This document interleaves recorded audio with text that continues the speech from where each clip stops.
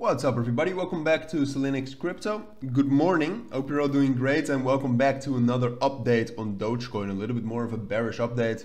A lot of people are feared. Well, those who followed my analysis are not afraid of these moves.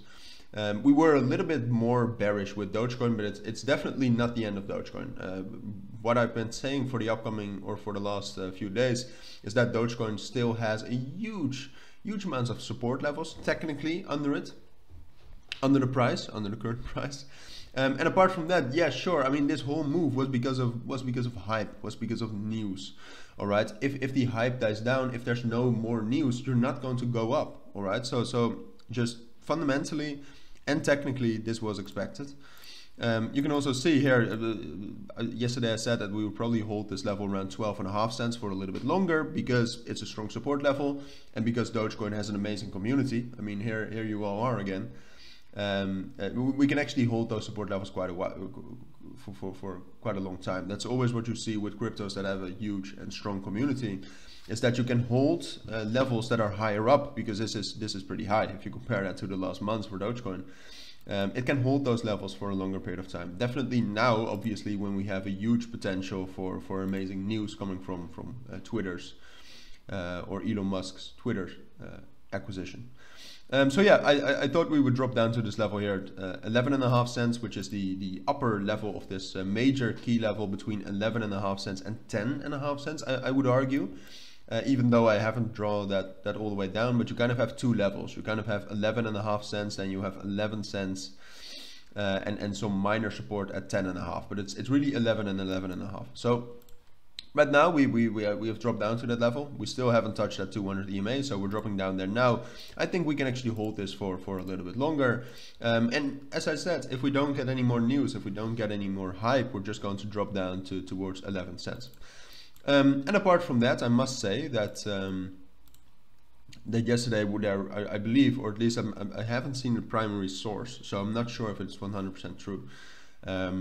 I must say that, so don't just believe me, but maybe do some research. I tried to research it, but as I said, I couldn't find the primary source.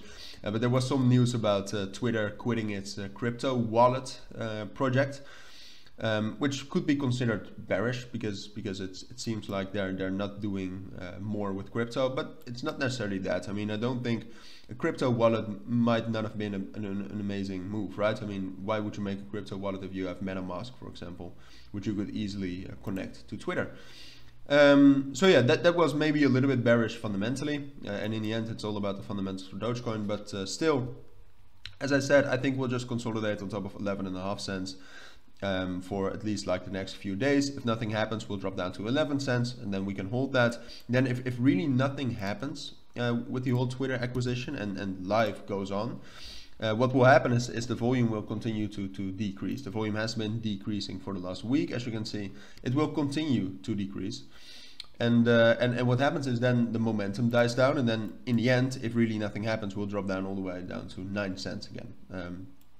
But that's not something you should be scared of as of now. I think now we still have huge support levels under us, as I said, and I still think we got a lot of potential to get some great news or some great fundamentals. I mean, definitely also with the whole paid verified check, there's just a huge potential to say something about being paid in Doge and stuff, and those are really the things we look for. And if that happens, almost forgot to mention it, if that happens, we'll break above 13.5 cents and we'll easily and immediately get up to 16.5 cents, which would be my first price target in the case of an event like that.